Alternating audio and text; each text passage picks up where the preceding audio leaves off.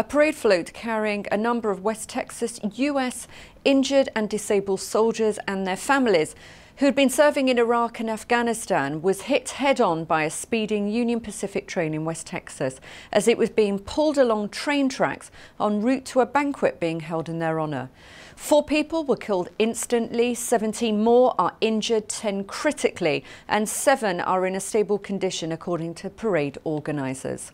This footage shows emergency services around the train.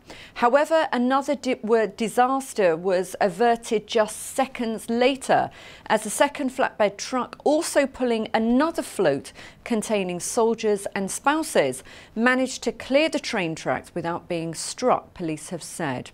Organisers of the Hunt for Heroes event in San Angelo told press that the parade had kicked off a weekend of events, including the banquet and a hunting expedition to honour 25 severely injured veterans.